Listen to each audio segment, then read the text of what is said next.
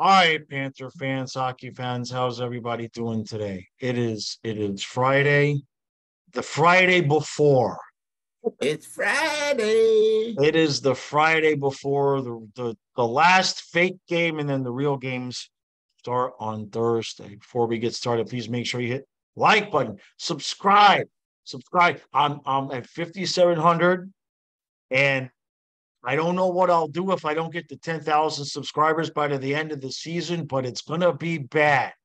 I'm gonna hold the entire planet hostage until we get to 10,000. Let's get 10. So please do me a favor there and check out flyingfluffy.com as well. Eventually, a few of the 8 people that um eventually other people will write. We'll just leave it at that. I'm in a pissy mood. I'm a little bit frustrated this morning, but that's an entirely different situation. Dude went to the game last night, the hockey game. That's why we're here. Shut up, Jaws. We're here to talk about the hockey game. Dude went to the game. Panthers won 3-2. I'm going to shut up and give Stu the mic. Okay. Anyway, this is the logo, boys and girls. My son and I were observing from the suite. I could never see the retirement jerseys, but last night I was sitting in different seats. Thank you, Karen. So we had not a debate, but basically he said he's not comfortable with the new logo, quote unquote. The cat looks too wimpy. So right. I guess I'll put it out there to everybody to comment on which logo do you prefer? I always like the original logo with the cracked stick, but I think I might have explained to people in previous videos. I think the word came down from Bettman that San Jose had come into the league a year before us, and their logo was the shark biting the stick. And right. I'm pretty sure that's the reason we had to get rid of that. All right, anyway, right. Moving on. So observations from last night. Obviously, it was really great to be back in the arena. The atmosphere, I mean, the place was half empty. One thing that I noticed, they made improvements on the lighting. And I also think they used a brighter white on the ice because it definitely looks brighter and whiter. Okay. That's good news for my eyes. It was great. So another observation is the music sucks. It's too loud and it's just, all right, getting that negative away. All right, so there was no Bennett, no Kachuk. No Verhaeghe. No Verhaeghe, no White, no Cousins. No Lomberg.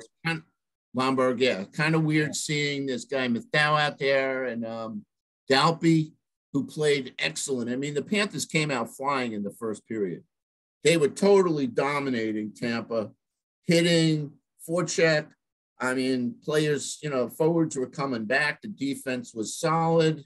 I mean, there's so much to talk about. So where do I start? Well, let's start with Forsling Ekblad. Light years better than Ekblad Uyghur. If we had a freaking coach that had, listened to me, that had not even listened to me, that at least gave that pairing a try, who knows what would have happened last year. Right. Maybe we wouldn't have had the flubs that Uyghur made 3.8 seconds, because Forsling is a much smarter player, much better skater player. He just has hockey IQ. He's solid. Ekblad looks so much more comfortable playing with him. There were a couple of occasions where I saw Ekblad went in offensively and Forsling was right behind him, covering for him. Right. So that pair is going to do a lot of stuff. Yep. Second observation is Montour quarterbacking the power play. It's another thing that we've talked about. Yep. I think that's going to, once the regulars that are on the first unit start playing with each other, that being, Kachuk and Reinhart and Barkov and whoever, Montour and Ekblad, I think we're going to be okay there. I really liked, like I said, the aggressiveness in the first period.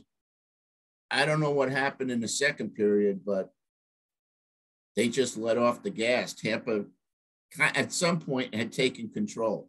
But what happened was in the second period, Dalpe, and I forget who it was, had a fight. I think it was Perry. It was either Perry that he hit or go ahead. His helmet was pulled off, and whoever it was, Perry or whoever, threw him down to the ice and he hit the back of his head. And I told my son right then and there, you know, he's hurt. You could see it. So, of course, he went to the box. A couple of the players went over to him, and then the referee went over to him and concussion protocol. He never returned to the game. Right. So I'm kind of worried about what happened to him. Yeah. I like the play of Heponiemi with Barkov and last night was Reinhardt. Reinhardt, yes. Yeah. The kid looked good. I mean, it's funny how, you know, I kind of thought it might be Lundell, you know, the Finnish connection, but I'm okay with Heponiemi. Give the kid a shot. It's do or die time for him. Yes. He's either going to make it or they're going to trade him, because I don't see how many more years can he play in the NHL. Right. So, here we go. So we got Stahl and Montour on the second. I knew Montour was going to move up to second D. Obviously, you and I both talked about Carlson and Montour, but I'm okay with Stahl and Montour because there again, you have the offensive-minded Montour and the defensive-minded Stahl. And then, of course, Carlson and Gudas. Yeah. I thought the defense played good. Bob was on from the get-go. The goal that we scored, you know, bang, bang play. And that's the way to beat Vasilevsky, man. Shoot it off his pads and just bang in the rebound. What else? But Tampa came back. The Panther killer is Kucherov. And that guy, he's just really good. Yeah. No, I hate him, but respect him for his talent. And Braden Point. Those were the two standout players for me for Tampa. Vasilevsky made some good saves, but I don't really think he was tested as much as he could have been. The power play needs work. But I liked what I saw for the players that were playing. Kiersted, the final verdict is not in for Kiersted yet. No, I have a feeling that even though Kiersted was in last night, I think if somebody gets hurt on defense, I think you'll see Delzato first before Kiersted. So that's just from what I've seen anyway. Yeah. I think they went with 7D last night. Yeah, because Sourdiff was supposed to play, and he's banged up too. So, I mean, we went 11-7 because we legit didn't have 12 healthy forwards. Yeah, I mean, we have a bunch of players, man, that are out. Yeah. So, but it was good. It was good to go to the game. I saw Randy. I went up to. It's just weird, man. I went up to the company suite, and the name is off the placard there. And it's actually an open house last night, so there was a whole bunch of people in. But it's weird going into that suite and not, you know. Yeah. But I did see Randy. I need to just mention to everybody and offer condolences to Goldie. Steve Goldstein's father passed away. Oh, geez. So I did not sad know for that. But Randy said that, you know, he wants to come back on our show here. And just have to arrange a time. I know you were talking about maybe getting Billy to you know, have the two of them on at the same time. We'll see if their schedules. We'll do it. But I think we'll do. We'll at least do the Randy one after the last. After the last preseason exhibition game. Yeah. So that's about it. I mean, I don't know what else I'm missing. The crowd, you know, like I said, it was a sparse crowd last night. Very surprising. I kept looking for you because Much like the Nashville feed, every time there was a break in the action, the stream was cutting to people in the stands. And it seems as though they pretty much got every single person in the arena except for you on camera multiple times. Now, it's probably because you weren't like everybody else, where I don't understand when the camera's on you, so you got to jump up and do something stupid that you would I'm on never, my phone. ever I'm on do. my phone. I'm on my phone texting you. Oh, but that's my favorite thing is the people that see themselves on the screen, so they immediately pick up their phone to take a picture of themselves, but they block their face with the phone while they're taking the picture. It's the dumbest thing I've ever seen. Did you ever see the video from? It was taken from the broadcast after I had my neck surgery. I was still working for the team, and I went to the LA game and I went to the Anaheim game, and basically they panned in on me. Right. To say, there's Stu, welcome back, blah, blah, blah. And I'm on my phone. You're on your phone. I'm on my phone texting. Yeah. Anyway. Doug and Billy said, hey, tweet at us, and maybe they were going to put some tweets on during those breaks, but they didn't do it. They didn't put anybody's tweet on. So, but that's problems for another day. I'm my condolences as well to Steve Goldstein. I'm not on Twitter as much because it wasn't on Twitter. I value my sanity. Randy told me. I see. Okay. So, yeah. But I have now thought about it. I know you said the Panthers are going to have a slow start. I'm going to counter that and tell you, I don't think so. Now, you just agreed with me one video ago. Now, we have you on film agreeing, you see what Stu, hold on, time out. You see what Stu is doing here. We have him on camera agreeing with me and disagreeing with me. So no matter what happens, Stu's going to say, I told you. Well, okay, so let me go on record. This is your final shot. With a caveat. If the Panthers play like they did in the first period for 60 minutes, and Bob plays the way that he has been playing, right? The Panthers are going to finish with either 108 or 110 points, and I think they'll either be 1 or 2 in the division.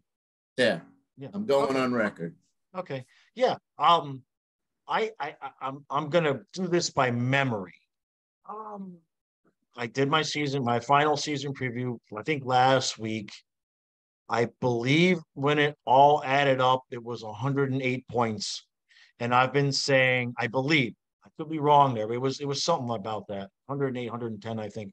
But I got a second or third because I'm convinced that Toronto is going to do exactly what the Panthers did last season. They may not win the President's Trophy. That might actually go to Colorado or Calgary. But I think Toronto is going to be this year's Panthers, where they just outscore all their problems, win the division, finally win a round, and then we're going to beat them in the second round of the playoffs. That's what I saw something this morning where they had Boston ahead of us, and they had us finishing 4th. Anyway, I'm just saying. That's haters. And again, I'm saying this with a disclaimer that they got to play like they did in the first. They looked great in the first period. They had a lot of jump. I mean, they came. Right. Excuse me. They came out from the opening whistle ready to play. Yeah. So again, it's all contingent on that. But what did you have them at? 11? You had them at 11 wins? I think I did it by 20 games. And if memory serves me correctly, I think I had them something about 11, 6, and 3. Something about that. So I think they win at least 13 games. Okay. We'll see. Look, I'll agree. Maybe even 14 games. They need a good start in the first 5 games, 7 games. That will be a kind of a barometer on where they're going the first 20 games. And I haven't looked at the schedule, so I don't really know. I know we play the Islanders on opening night. So yeah. I know a few people have said that the start of the schedule is easy. I'm not, anytime that you base what you're going to do with your schedule this year based on how teams were last year, it's usually a recipe for failure because, teams, I mean, look, the Islanders playing them the first half of the season last year was a completely different team than playing them in the second half of Yeah, the they season. played all the like 13, 14 games away. Right. So, but yeah, anybody that's got Boston finishing ahead against above Florida that's just a troll job. There's nobody that can legitimately believe that, and if they do, well, I've got a bridge to sell you on the moon, and I've got a Dan Marino rookie card signed by Elvis as well. That's on my eBay store. So another factor that's going to come into play is the health of the team and injuries. Yeah. So I mean that's a big fact. I was really disappointed that I didn't get to see Kachuk last night. Yeah. Kachuk and Bennett. Oh, let's talk about Lundell, Luostarinen, and Balsers. And Balsas. Yeah. My opinion, they were pressing too much. Luostarinen especially. It's almost exactly. I don't know if you noticed that on TV. Yeah, it's what I said on. It's actually almost verbatim what I said in the recap last night. I thought Luostarinen had a good night. I think Lundell was just trying too hard, trying to do too much. There was a few times where he should have just shot the puck, and he was taking too many passes. Yeah, so, they that's always seems to happen. But I'll tell you, and then I sat on the defensive side for once because I'm usually on, the Panthers shoot twice size. And both Braden Point and Kucherov are really great hockey players. Yeah. Kucherov especially. That second goal was just perfect pass. Sure. Perfect pass. And then Nemchinov, I think he used to play for Washington, right? Nemenetsky, whatever the hell his name is. Yeah, Nemetstikov. So, neither one of us can say it. Now, another thing is, I didn't see Sergachev, and I heard after the game something that Sergachev got hurt during the game. I don't know when that might have happened, but I think if it happened early in the game because I didn't see him out there. Right. No, I didn't hear that. I did not hear that. But they didn't do intermissions. So like when as soon as the game period was over, it was just we're coming back. It was basically a blank screen. So they weren't filling that time. And I know a few people were curious about Colin White. He didn't play last night, so Stuart really hasn't seen him play. Mike on the stream mentioned a couple people on the stream mentioned that if we waive him, if somebody claims him, we're out of that contract, and that could fix our cap issue. The other thing is if you waive him and nobody claims him, and then we send him down to the minors, it significantly alters his cap hit. So that's another thing. I didn't really take that into consideration when I was considering how can we fix the cap, because you figure White, Balsers, Cousins, we just signed those guys, so you wouldn't be thinking that we'd be waiving them. But with Heponiemi's play, I think it's worth the shot to waive Colin White. I don't know if anybody's going to take him. It's a 1.2 hit. It's just a 1-year deal. I don't know. I don't know if somebody might be willing to take a shot at him. If we could get lucky and get out of that contract and put Heponiemi up there, it would be just the right amount of money to fit one more guy on the roster, so we could have 13 forwards instead of 12. But past that, we're going to have to do so. I have a feeling that, somebody said they saw Hornqvist on the ice in like a tracksuit. He was just skating in a tracksuit, warming up like that. And it reminded me of when Tampa did the whole thing with Kucherov, and everybody was complaining that, hey, he's in uniform, he's skating with the team, he should be ready. And I just kind of wonder if the Panthers already know they're going to put Hornquist on LTIR, and they're like, don't put on the uniform. Go out there in the tracksuit. Now, I don't know if he's since then put on a uniform or anything like that, but to me, it seems like if he hasn't been healthy enough to even really practice out there yet, and the season starts in a week, it seems to me like you might at least start off with him on LTIR, and then go from there and see what else happens. Because if you start him on LTIR, if he doesn't get better, and the other thing, and then I want to hear your take on this. It didn't even dawn on me, but let's say Hornquist is hurt, right? And you put him on LTIR, that actually gives us money to bring Duclair back if he gets healthy January or February. I hadn't thought about the math that way, so I'll give you. Depending on what's up with Hornquist, we don't even know. Has anybody found out what's wrong with him? The word is he's dealing with some issues. Yeah, phantom issues. Right. One player that we haven't mentioned, Eric, which I need to mention, is Eric Stahl. Okay. Now, I zeroed in on Eric Stahl last night. I think Eric Stahl is going to make the team. Did Eric Stahl play last night? Both I know. Stahl, he was number 12. Yep. Yeah? Yep. I believe you. He looked pretty good. I know Mark Stahl played. Yeah. Okay. And I like that pairing, by the way. Stahl looked pretty solid. That's right. It was Stahl with Tierney. That's right. That's right. So then there was that kid number 8, Matthew. I don't know where he came from. Mayhew. I never heard of him. Yeah. Well, we had to call up a few people because of the injuries. Dalpe. I'm really bummed out about Dalpe because he looked really good. That first period, scored the goal. Sucks, man. It sucks when a player gets hurt like that. Right. And it really sucks that a guy doesn't have a helmet and the guy he's fighting or tangling with purposely throws him down to the ice. Yeah, it was rough. It was rough. Yeah. There's just no doubt about that. Look, coach has said, I knew it from day one when they asked coach about Eric Stahl and he got this gleam in his eye and he said, oh, he has a genuine opportunity. You could just tell he wants him on this team. And unless Stahl just really blew it, he was going to. So to fit Stahl and Eponiemi on the roster,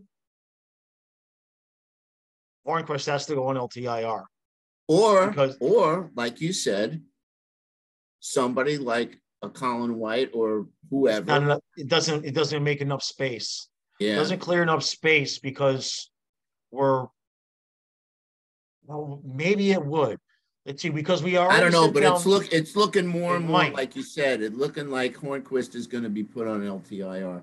Yeah, it actually might. But who knows? It's so tight. We're down to literally. Remember last year when we were looking at the contracts Zito was giving out, and it was like, $500,000 too much, $500,000 too much. Well, that's coming back to bite us in the ass right now because that's literally what we're short is. We just need like 2 more $500,000 and we'd be good to go, but we don't have it. All right, so at least we locked up. We locked up some. Oh yeah, for the team. Yeah. I'll just go back to the beginning because I know we're winding it down. Ekblad looks really good. He looks. Yeah. If he can stay healthy this year, that kid's getting at least 15, maybe 20 goals. Like I said, there's no reason why he can't score 10 goals on the power play if they get the power play together. And I will tell you, there weren't a lot of power plays last night. That's one point that I made to my son. And they had the Barkov line with Montour and Ekblad out there. Yeah. Of course, Bennett wasn't playing and Kachuk wasn't playing. So I would assume that, that power play unit. And again, I don't know if it's going to be, if it's Barkov and Kachuk and Montour and Ekblad, that leaves one more forward. Is it Bennett? Is it Reinhart? Obviously, it's not going to be Hornquist. So who's it going to be? Right. One of those guys is not going to play. I'm thinking it's going to be Reinhart. Yeah. Mainly for his hand-eye coordination in front. Yep. And Kachuk and Reinhart, they're very tenacious in front of the net. Yep. So that's my prediction on the first unit. Right.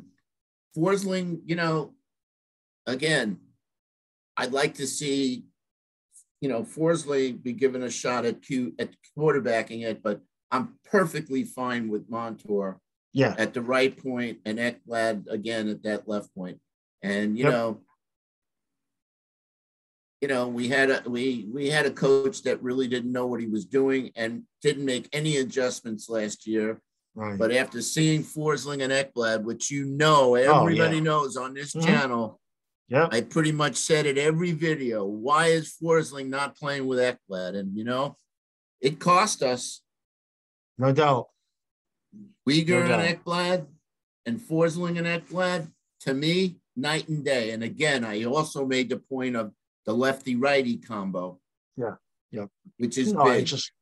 So those guys, they've only played with each other really a short period of time this year. Just wait till they get in the groove. Yep. They're still feeling themselves out, but Ekblad looks very comfortable playing with Forsling. Yep, absolutely. That's the and exact that's all I word. got. I mean, the jury's not out on Maurice as a coach. We'll just see. Again, we didn't have all our regulars in there, so curious to see who's in the starting lineup opening night. Hopefully, I'll be able to go opening night, and then we do our first review of a real game. Yeah, with all the the players. Yeah. Then we'll see, because we still had some rookies out there, or players out there that are fighting for jobs, and right. Who knows? Dalpe, I think, could make the team, but again, do you take Dalpe over Hepamini? I'm telling you, this is do or die, make it or break it time for Heponiemi. He's either gonna make the team. Look, I'd hate to see him be given away for nothing. No. We have a need on the top line next to Barkov desperately right now. There's no reason not to give that kid a shot, because if he can't make it now, he ain't gonna make it. You know what I mean? I mean, we've got the glaring hole right there, and I think Maurice is gonna do it. I think after last night, just being able to bury that puck as soon as it was on his stick, and he made a few other plays, putting across in front. I mean, if he's not going to be ready now, what more is he going to do?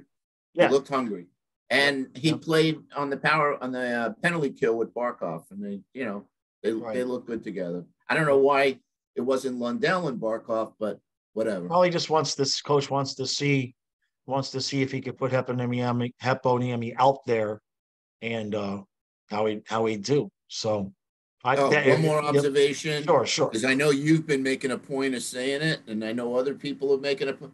Barkov definitely looks jacked up. Yeah. Billy said it on the broadcast last night. He said that he hadn't been standing next to Barkov for some time because with the pandemic and everything else like that.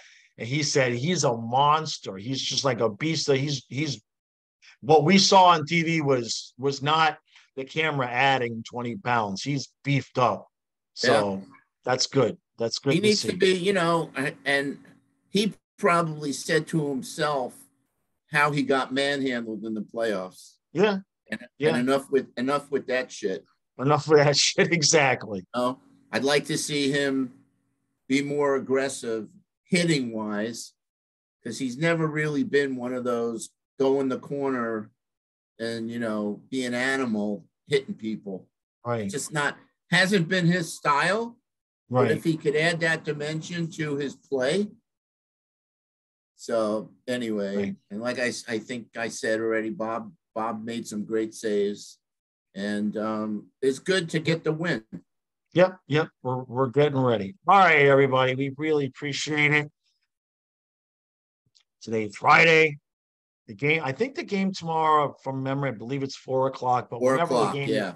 Oh, so Eric, you didn't mention anything about Flying Fluffy merchandise. I got to tell you guys, there's some cute stuff now. I want the T-shirt with the caricatures of us. I really like the Jostradamus mug. So, listen, besides hitting subscribe and liking, support this channel, guys. Eric works Eric works really hard to put out daily content for you guys. Support him by maybe buying a T-shirt or a mug and whatever else he's got out there. Because I appreciate that. This is his livelihood. So Eric's not gonna come out and say that, but I can. It's not my channel. It's his channel. He's not wrong. I'd like to at least break even. I paid somebody $50 on Fiverr to create a caricature of Kachuk in the style of Pokemon, because everybody talks about Pikachu, and I said, well, what about Pikachu? And so I'd like to sell enough of those to be revenue neutral. So there's a link in the description to the Teespring store. Check it out. And I do have to do a better job of promoting this stuff, but I get so much support with the Patreon and YouTube membership. I feel bad about it. I'll do it for you. I'm a salesman. Yeah, he's a salesman. Anyway, listen, we're at 5,700. Let's get to 6,000. All right, guys. Yeah. If you're not subscribing to the channel, you like the content, all it takes is a simple click of subscribe. Yep. And of course, comments. All right. Want to hear some comments. I really am curious to see who likes the old logo, who likes the new logo. And don't tell me you want that jet blue shirt. My son mentioned something. Oh, I like those blue. That was like the wimpiest. That looked like a bear, not a panther. Yeah. So I don't want to hear about that. So it's either this, the leaping panther, the ferocious panther, or the constipated panther. Yeah, the wimpy panther. Anyway, that's it, guys. All right, guys. We appreciate it. We'll see you again later.